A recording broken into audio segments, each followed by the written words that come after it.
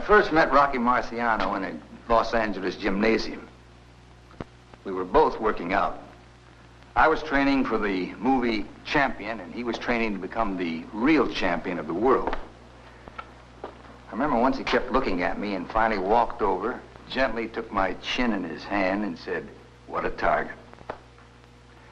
Yeah, I'm proud to have been Rocky Marciano's friend.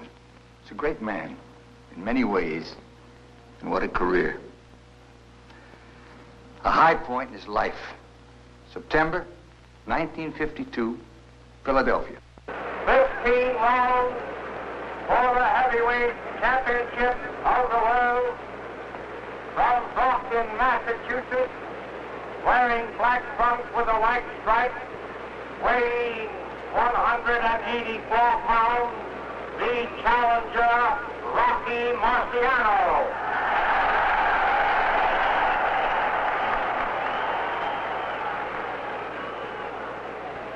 From Camden, New Jersey, wearing white trunks with a black stripe, weighing 196 pounds, the heavyweight champion, Jersey Joe Walcott.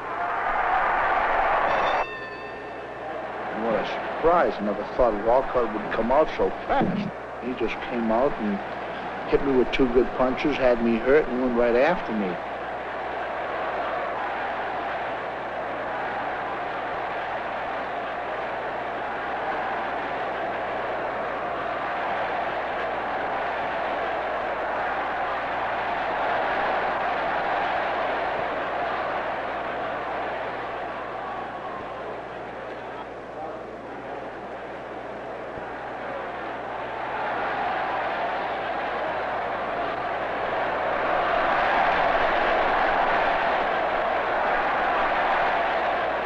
Down before, and when I got up, he just came after me and threw something like 30 punches before the bell ended that round.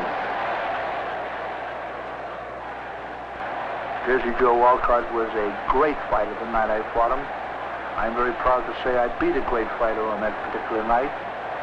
I would like to say that Jersey Joe Walcott taught me many things, showed me he had guts and courage and durability and all of the things that make up a great professional. I want to thank Jersey Joe Walcott for bringing out the best in me. I really didn't know I had that much going for me until I fought a Walcott who made me come from behind, come from the floor to win the title in an impressive style. It was Walcott's fight. He came very close to holding on to his title.